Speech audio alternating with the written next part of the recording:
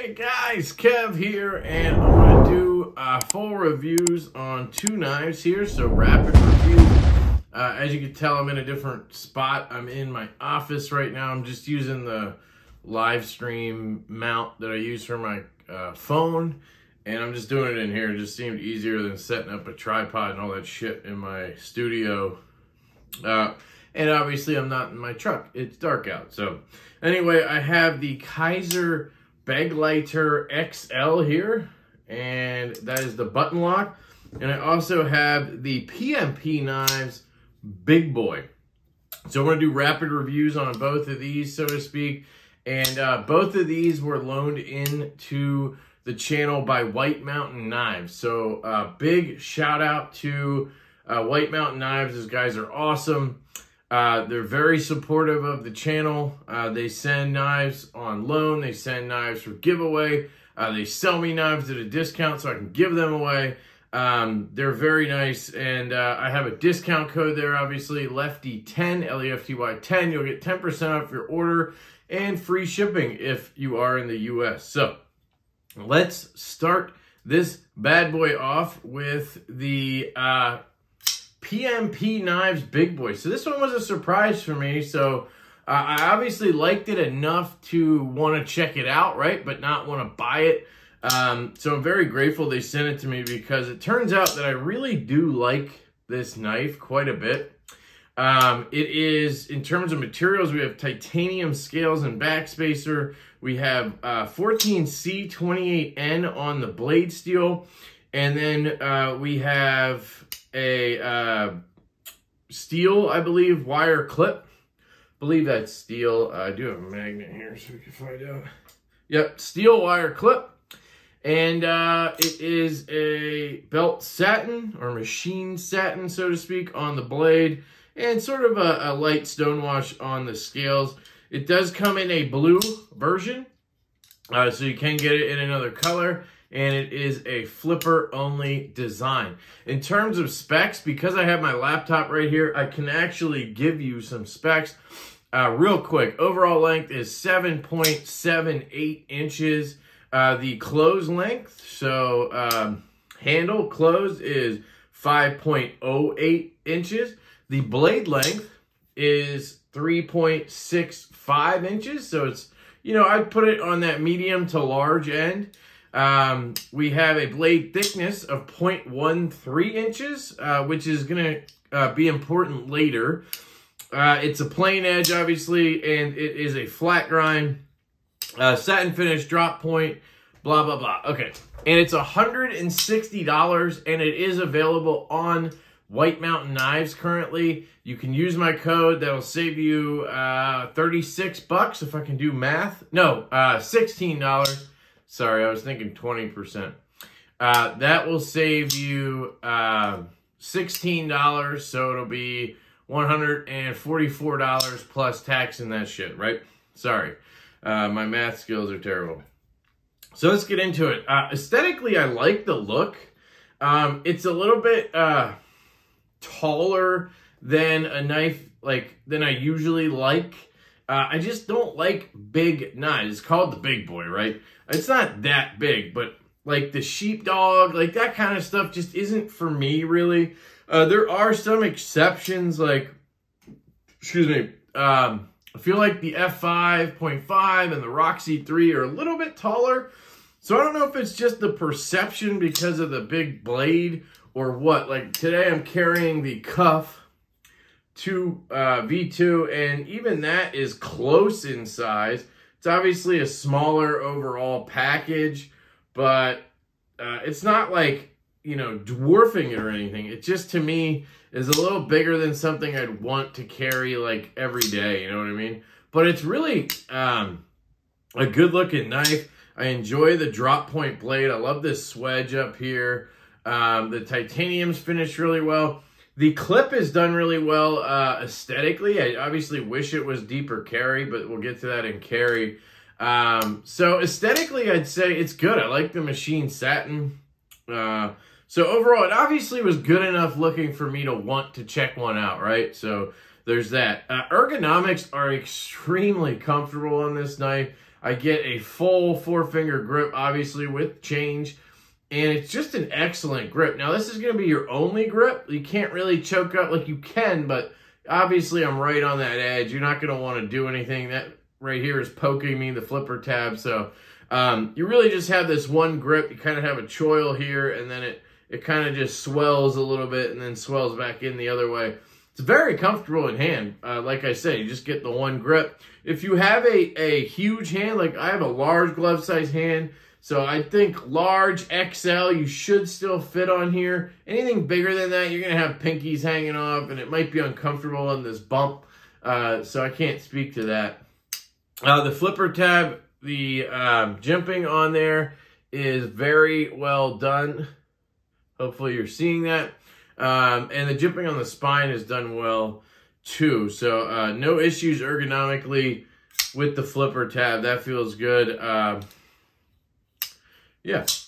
So cutting, I really enjoyed cutting with this knife. Now this is a loaner, so I'm not going to do a lot with it because they're probably going to sell it open box when it gets back. I cut some shipping labels, a couple packages, and a little bit of paper just to see how it does, right? So I haven't done anything to the edge, but I think I opened a package or two on camera, actually, and it is very slicey because it has that full flat grind, or sorry, flat grind that starts almost at the top. And, I mean, it is a full flat back here, I guess. I don't know what you'd call it, but you have that 0.13 stock, and looking at how tall this is, you can see how thin this comes down to at the edge. It's just extremely thin and really slicey. I very much enjoyed cutting with this guy.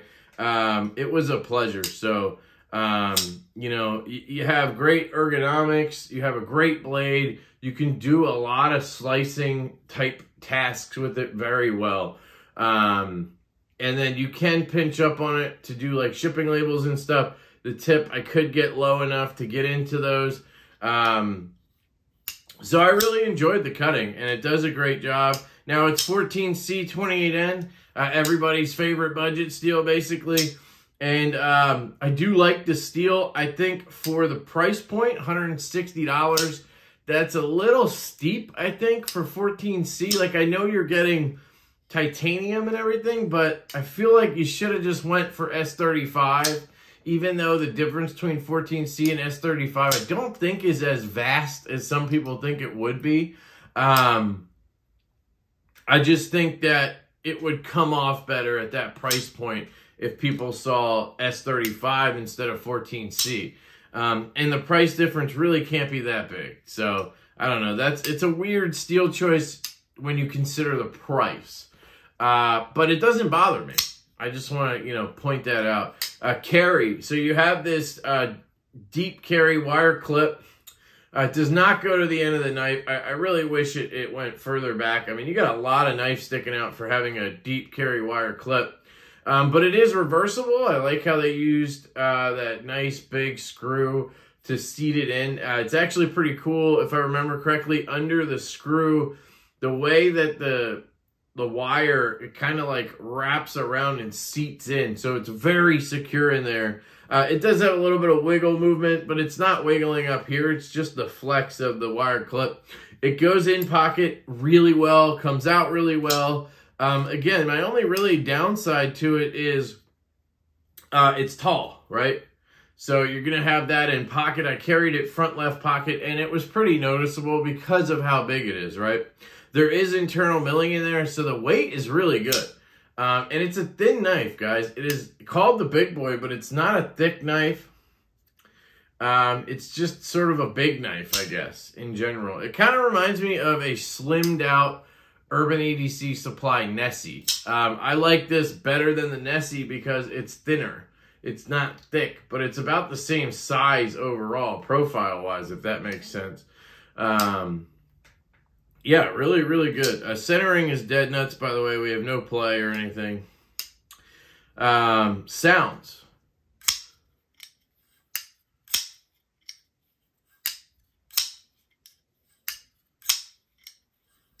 Sounds are really good. It has a nice thwack out. and a nice knick on the down, on the close. I really enjoy the sounds. I'd put it at probably an 8 on this one. The way the milling just reverberates, it all sounds really good in my opinion. Action, right? So the D10 on this, while I can fail it like that, it's because it's a big blade, right? It's got some weight to it, even though it is thin. It's a tall, big blade, right? Now, the jimping is very well done, and I think the D10 is perfect. When you give it, like, just enough to deploy, it fires out of there. I mean, you can really hammer this out, yet you can fail it, but it's just because of the nature of the blade. I have no qualms with this D10, guys. This is, I believe, manufactured by Kubi. This is the second knife recently I've had in that's manufactured by Kubi, and I'm impressed. I really am enjoying their work right now. So yeah, the action on the open is, oh, sorry, that was me. The action on the open is really good. On the close, it's a dropper. Just, again, size, weight of the blade. It's on bearings. It's just going to drop shut, right? And again, I've never failed this, like, while fidgeting or, you know, using it or whatever. It's only when I'm, like, trying to fail it, or, like, just now I was, like, dicking around or something and you fail it, right? Normally, fires every time. I don't know if I talked about this in the ergos, but the jimping up on the blade is kind of minimal. Like, it's tight jimping, so it doesn't do much, but it's still good. I like that it's there. I just wish it was a little more aggressive, kind of like the jimping on the flipper tab. You can see my skin cells in the flipper tab jimping. And that's what tends to happen to me with some jimping. I don't know why, but I don't know. I think it's a me problem. Like, my fingers are just have dry, dead skin all over them. So anyway, I'll clean that out before I send it back. You do have this big lanyard kind of post thing at the back too. So anyway, overall, I really like this knife. If you're into this aesthetic, if you're into a bigger blade, like if you like the sheepdog flipper, if you like the Nessie, that kind of stuff, I think you're really going to dig this. I would give it a chance, especially at 160 bucks. I think it's a good price. I do think the steel is going to throw some people. Doesn't bother me, but I think it's going to bother some people that it's 14C for that price. And yeah, that's it. So that is the PMP BigBoy.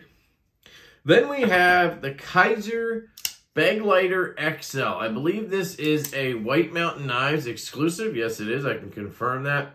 This one is $80. It says MSRP $113, but it's listed at $80. And this is not available on the website right now. The BigBoy is. This is not. But you can always set the notify me for when they get back in stock. Use your code LeftyEDC at checkout. So this is a big one, guys. This one I've seen listed at 4 inches, and I've also seen it listed at 3.9. It is 9 inches overall. Blade thickness, 0.125. Blade material is 154 cm. It's a drop point blade, obviously, which is a little different because the Begleiter did come in a Tanto at one point. It's a flat grind, obviously. A plain edge, closed, so handle length is 5 inches. Handle thickness is 0.56 inches. Handle material is brown micarta. You have a stainless steel frame / liners. The weight is 5.2 ounces. You do have this deep carry steel clip right here, which is reversible. You can see I have it on the left side. It is a button lock with thumb studs and a flipper.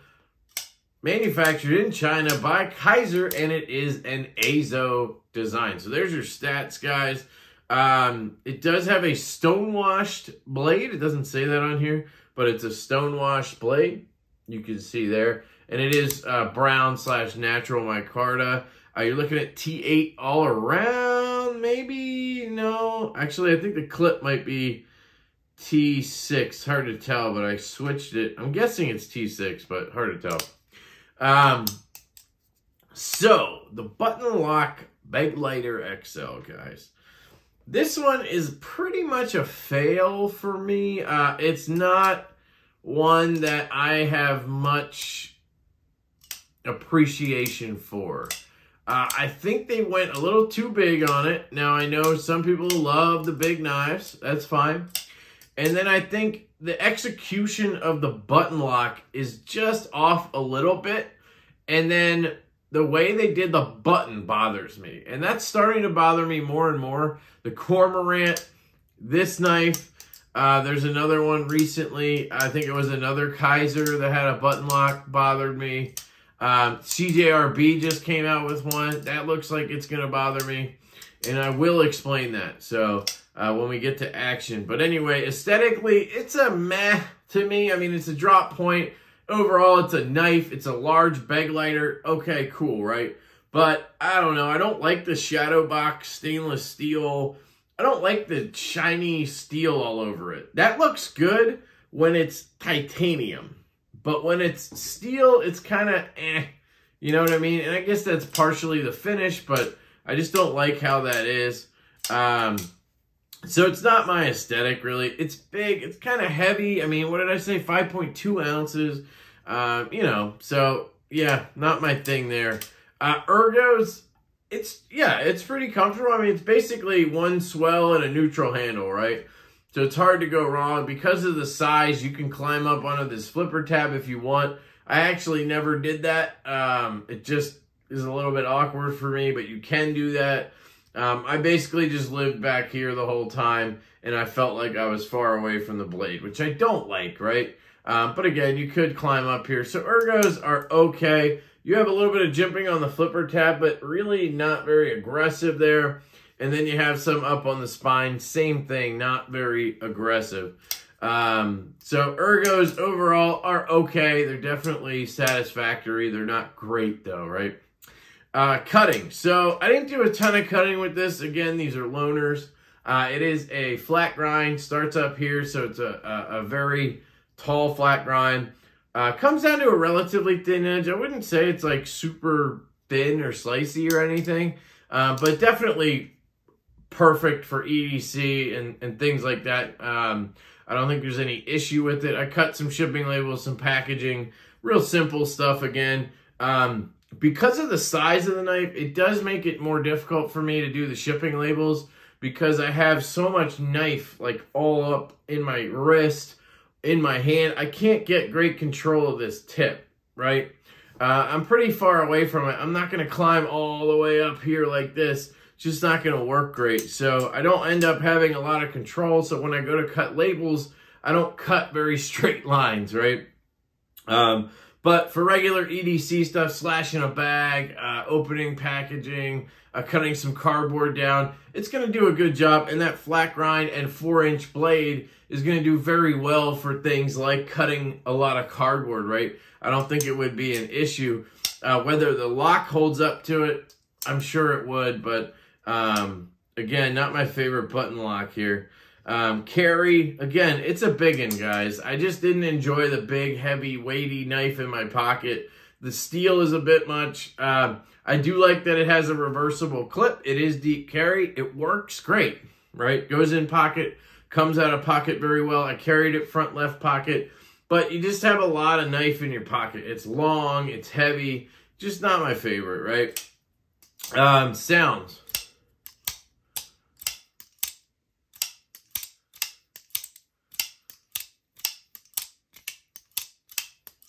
Sounds are pretty good. I mean, for a button lock,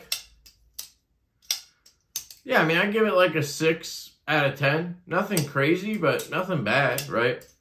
Action. So this is where it's like a love it or hate it situation for me. We are dead nuts on centering. So you have this flipper tab, and it's putrid. I mean, the detent, the spring, whatever, is just not great. Now, you can... I tried to flip it that time. You can flip it pretty easily, but it's never satisfying. Like, it's never gonna, right? It's never gonna, like, flunk out the way, like, I have this to review, the Stunner. That thing hammers out, right? Excellent detent. Even the BigBoy. Just satisfying the way it comes out of there. This just is kind of like, meh. You know, it's just like, I'll deploy for you. Sure. And it is easy to miss it. You know, like, I'm flicking relatively hard here and not locking up. Now, they did dial the spring or whatever for the thumb studs. Well, I don't think I can fail. Not with an actual flick, I can't fail the studs. Again, it's a big knife, so you got to contend with that. You're not going to get a big quatunk, but you do get pretty good action on the thumb studs. I kind of wish they would have just went thumb stud only on this guy. I would have felt much better about the whole action situation because the flipper kind of kills it for me, you know? And it's an extra thing sticking out. Like, they should have just went with no flipper on it. Closing action, push the button, she drops. It does tend to double bounce sometimes, so you either hold it and let it close or let go right away. Click and let go, and it sucks it in. But if you hold it, it's going to bounce a few times, right? It does have a little bit of the Kizer rattle, but that's kind of a button lock thing, so it's hard to really hold that against the knife. Okay, my biggest gripe with this knife, other than the overall size and just enormity of it, which it's called the Begleiter XL, so it's hard to hold that against the knife. I knew going in it was huge, right? So you have to factor that in. My biggest issue is the button. And this is what's bothering me about all these budget button locks, is they're not doing the button properly. You see how they put like a little bit of a recess around the button? Hopefully you can see that. It's absolutely useless. It's not, I mean, the recess is there, but the button is well above the recess, right? Like, hopefully you see how high that button is. And then when it's open, the button is even higher. So at no point is that recess doing anything. Your finger never goes in the recess because when you push the button stops before you ever get to that spot. It's weird. And the problem with that is, specifically as a lefty, when you go to reverse flick this, guess where your index finger is? It's all over the button. All over it. And you end up depressing it a little bit, and then it disengages, and then you can't reverse flick it because you have no detent. Hope that makes sense to you guys. So no matter, like, I'm trying to put my finger somewhere else, I'm always like right in that area, and I'm all like, the most comfortable spot for me is right here to reverse flick it. And guess what? It's right on the button. Look, when you flick right-handed, where do I put my finger? Right there. Well, what's right on the opposite side? The button. So as a lefty, it just literally kills the fun factor of this knife because you can't really reverse flick it. And I had the same exact problem with the Cormorant. And that's what I'm saying. It's a pattern now with these budget button locks. They're not paying attention to the button. They need to make the button smaller, like shorter, and then they need to have that recess actually do something. I wish I had my Malibu here right now. If you look at a Malibu, the button sits flush with the recess. The little bit they cut around it, it sits flush with that. So when you rest your finger across it like this, like a lefty does when he does a reverse flick, you don't reverse flick a Malibu, I know. But if you rested your finger like this, it wouldn't depress the button because the weight of your finger gets spread across that recess. And then the button doesn't get depressed. But on this, you just have button. So you're going to push the button. So I hope that makes sense. That's what's bugging me about these budget button locks. And this is where I need to give Civivi credit. They have been nailing that on both the Cogent and the Altus. Specifically the Altus because it was a thumb stud knife. I had no problem reverse flicking it. That button was not being tampered with at all or like engaged by my finger at all. So thank you to Civivi for doing it correctly, right? Kizer, you need to work on this. CJRB, you need to work on that, man. You're not focusing on, I get it, lefties suck. We don't care about 10% of the market. Great, fine. Then don't give me a lefty clip. like, you're obviously considering us a little bit. Take the time to think about how this is going to affect a lefty as well. That's all I'm saying. So, otherwise, I think as a knife, it's fine. I think it's a decent knife. I think a lot of people are going to enjoy this knife because it's big and it's a button lock, and everybody loves that right now, right? The action is good enough. The flipper does not need to be there, honestly. As a thumb stud knife, it's great. So, overall, decent knife, just not for me personally, and not for me as a lefty, right? So, that's it, guys. Quick, rapid reviews on the Kizer Begleiter XL button lock and the PMP BigBoy. Again, big thank you to White Mountain Knives for loaning these into the channel. Go check out their website, guys. Use code LeftyEDC at checkout for 10% off your order, free shipping in the US. And while you're at it, hit the like button, subscribe to the channel, hit the notification bell. If you want to support the channel, there's a membership button down there. There's Patreon. There's all types of links in the description you can use that help the channel. Hit me up. Leave me a comment in the comment section. And let me know what you think about these two. Are you a big fan of either of these? You know, I don't know. But I do like the BigBoy quite a bit. Not so much on this one. I'm not going to own this one, but I do really respect it and appreciate this knife. So that's it. I love you guys. I hope you have an absolutely fantastic day, and I will catch you later.